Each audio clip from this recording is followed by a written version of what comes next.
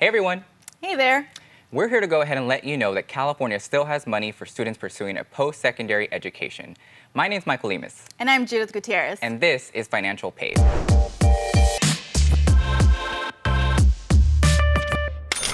Today we're going to be talking about affordable education for all. And in particular, we're going to be talking about the California DREAM Act application, otherwise known as the CADAA, and the DREAM Act Service Incentive Grant. You've probably heard of the FAFSA application, which is the free application for federal student aid. But not many people have heard of the California DREAM Act application, or as Michael mentioned, the CADAA application. So CADAA is California's application that allows undocumented and non-resident students to apply for financial aid regardless of their DACA status. So while we're on the topic of the CADAA, it's also important to know when did it actually start. So it actually was created in 2012. And like you said, Judith, it's actually for students that are undocumented regardless of DACA status.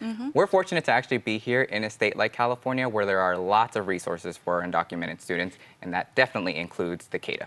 No, that's correct, Michael. And it is a fairly new application, so I don't think many people have heard about it. And there's definitely been a lot of barriers to it, regardless of this era we're in, where we are trying to be more inclusive and mindful of the needs of our undocumented population. I did want to also clarify that the CADAA application is not just for all undocumented students, but it is specific to undocumented and non-resident students here in California who qualify for non-resident exemption under the Assembly Bill 540, so also known as AB 540. Well, thank you for that, Judith. Yeah. What we hear from students oftentimes when we're out there tabling at college fairs or at high schools is that they're afraid of applying for financial aid. Yep.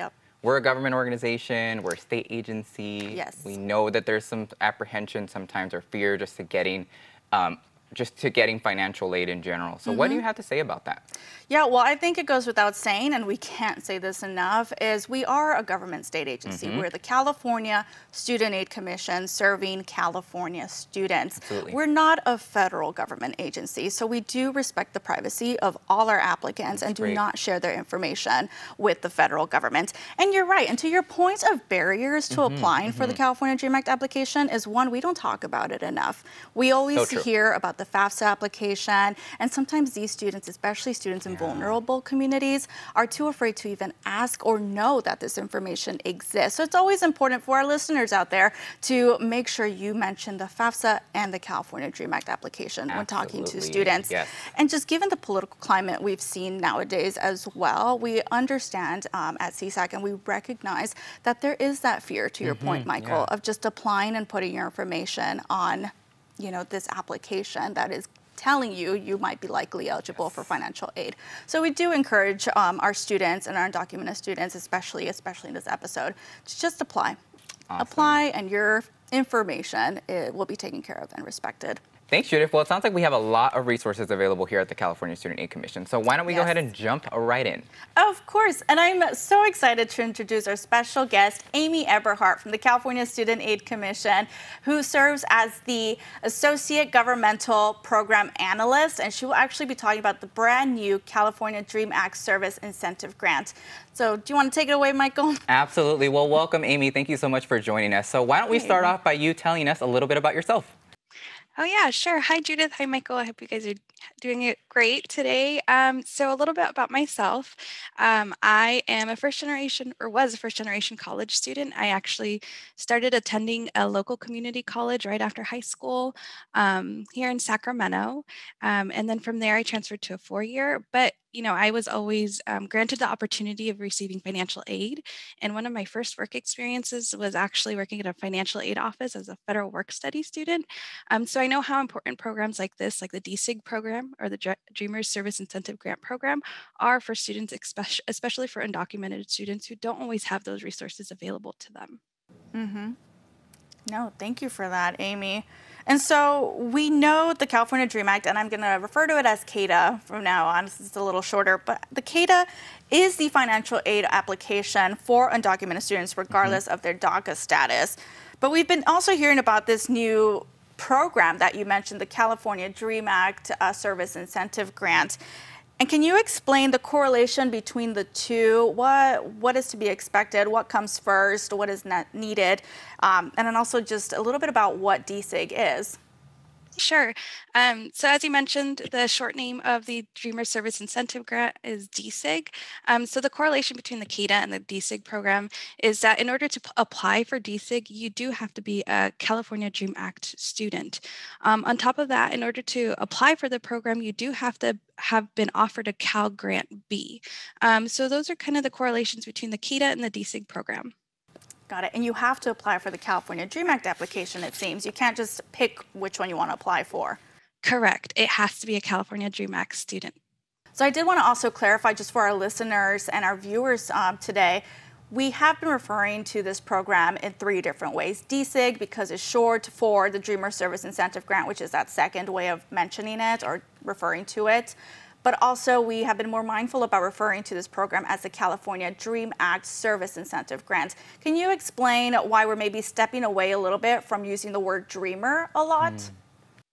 Yeah, so we realized that when we use the word dreamers, it doesn't include all our students, undocumented students. So that's why we differentiate the difference between California Dream Act students and just a dreamer program for the DSIG program.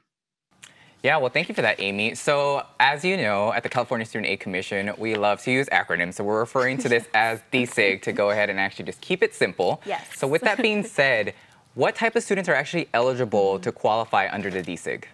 Yeah, so students that are California Dream Act applicant students and students that have been offered a Cal Grant B should apply to the DSIG program using the grant application. Awesome. And how much money can they actually qualify for? Yeah, they can get up to $3,000 per academic year. That is split up amongst the quarters or semesters, depending on what kind of institution they're attending. Awesome. And I'm curious to know, because there is an amount, since it's a fairly new program, there is an amount tied to the awards we can give. Do you know how many awards are available for students? Yeah, there's about 2,500 students that would be accepted into the DSIG program. Right now, we haven't met that marker just yet, so I do strongly encourage any student that's interested in applying, and again, if they're a California Dream Act student and have been offered a Cal Grant B, to apply. So thank you for that. So 2,500, and we haven't met the mark yet. So you hear that, you definitely have time to apply. And just to clarify as well, is there a deadline to this application, Amy? So there isn't a specific deadline. We do encourage students to apply within the academic year that they want to receive the DSIG program. So as long as we receive the application prior to the academic year ending and they have enough time to complete their hours, they should be able to participate in the program. Thank you for that, Amy. And you did mention completing hours. And so I guess just to get a better understanding of how this program works, where can students perform their service hours as part of the application? Yeah, definitely. And that's a very good question. So what I've noticed with the students that have been accepted into our program is that a lot of them are actually looking into their campus to see if there are any volunteer opportunities on their campus. You know, I've seen students apply for the financial aid office, and that's where they're going to be volunteering. I've seen students apply for their undocumented resource center on campus. So any Cal Grant eligible school is eligible as a service organization for these DSIG students to complete their service hours. On top of that, if they, let's say the student comes across an opportunity that isn't on campus, there is a possibility that as long as the school, the organization is a 501c3 or a nonprofit, or if they're part of a local federal government agency, that the students can volunteer at those organizations as well. Thank you, Amy. So it sounds like a student just has to apply to the California Dream Act Service Incentive Grant, or DSIG, put in some hours, and receive a grant in return for those community service hours. Is that correct? Correct. Yeah. And thanks for that, Amy. So it sounds like students can have a great opportunity here with professional development experience, with volunteer experience. So when we're talking about applying for DSIG, what's the easiest way for students to get connected, and how can they actually apply for this amazing opportunity that we have? Yeah, great question, Michael. So we do have a DSIG website. It's csac.ca.gov/DSIG. And students can find all the information that they need for the DSIG program on there. There is a link on there as well, just to go over the instructions that they need to apply for the program. And then the instructions on when to submit that form is also on the form, on the grant application. Awesome. Well, thank you for that, Amy. And I have one final question for you. So if a student ends up changing institution, so let's say they're at a community college or they're at a CSU and they just decide to go ahead and transfer to another school. If they're under the DSIG program, how does that work? Can they actually transfer over their award? What would you say? Yeah, so students can definitely transfer their award to the new institution that they are going to be attending. Just the student will need to submit a new grant application because we do want to make the financial aid administrators at that new campus aware that they do have a DSIG student on campus. On the grant application itself, there is a section for the financial aid administrators to complete, and that's the section that the new institution will need to fill out for the student. Awesome. Well, thank you for that helpful information, Amy. And Amy, we just want you to reflect a little bit on the work you're doing and just thank you again for the work you and the committee and the team has put into this program. And just ask you if you have any words of inspiration for, maybe your younger self or a student who may be considering applying for these programs. Yeah, I always kind of reflect on my own personal path, right? I was a federal work studies student, so that's a federal program that allows students to work on campus.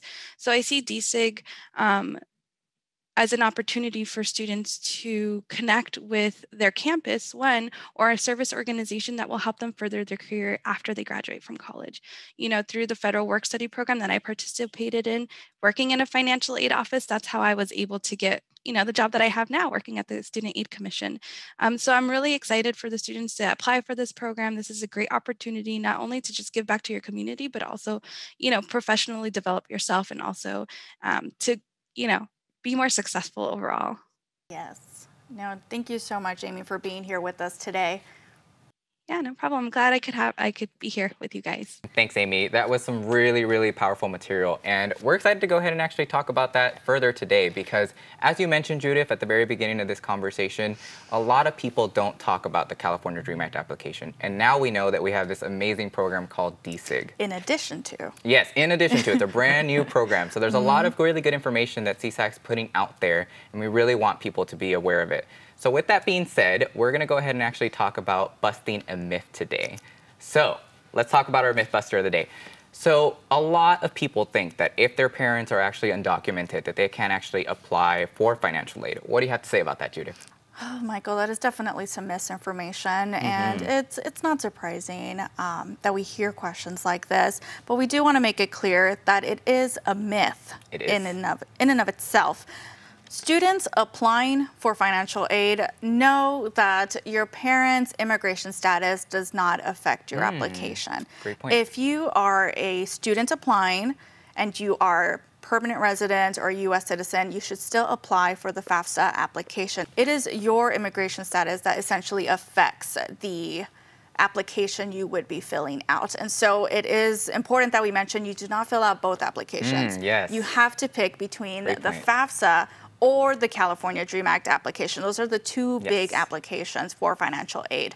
And if you, as a student applying, are undocumented, regardless of DACA, you must apply for the California Dream Act application. But to the myth, Michael, if your parents are undocumented, but you are not, as the student, you must still apply for the FAFSA application.